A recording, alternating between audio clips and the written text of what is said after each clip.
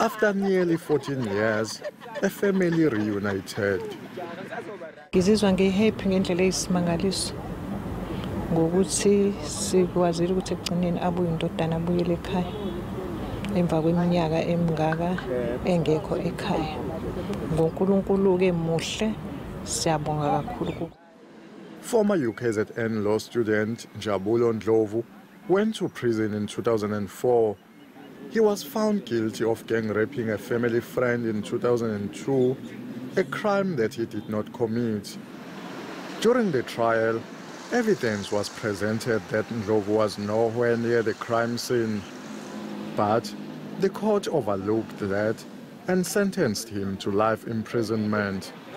His friend and former university classmate stood by him until he was acquitted. The judges focused mainly on the magistrate that was handling the trial itself.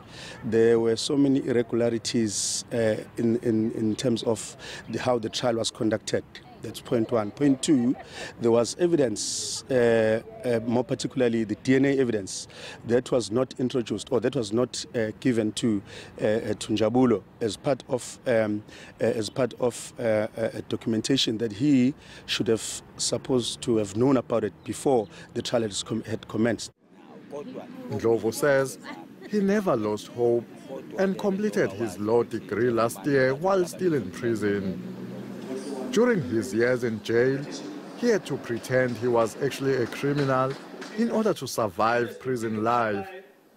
Now, he wants to get his life back on track. Ngithe ngifika ejele ngayiprograma mina myself ukuthi okay ngoba sengigqoke kanje angithi icala ngilenzile even nangumuntu oseceleni kwami so ngithe ngifika ejele ngaba umuntu olenzile icala ngaphila ukulenza icala lokho kungisize kakhulu ngoba ukube bengihlezi ngikuveza ukuthi angilenzanga lonto ibizongibulala kakhulu because bekuyisilonda bese ngidla ngaphakathi. The court reportedly also disregarded DNA test results, which cleared Ndlovu of the crime. Justice Minister Michael Masuta admits that such mistakes do happen. The mere fact that a court has found somebody guilty or innocent is not always the absolute reality of what actually happened. The court can only do its best based on what is put before it, and sometimes mistakes are made. The National Prosecuting Authority in KwaZulu-Natal declined to comment. Thuba Vilane, Durban.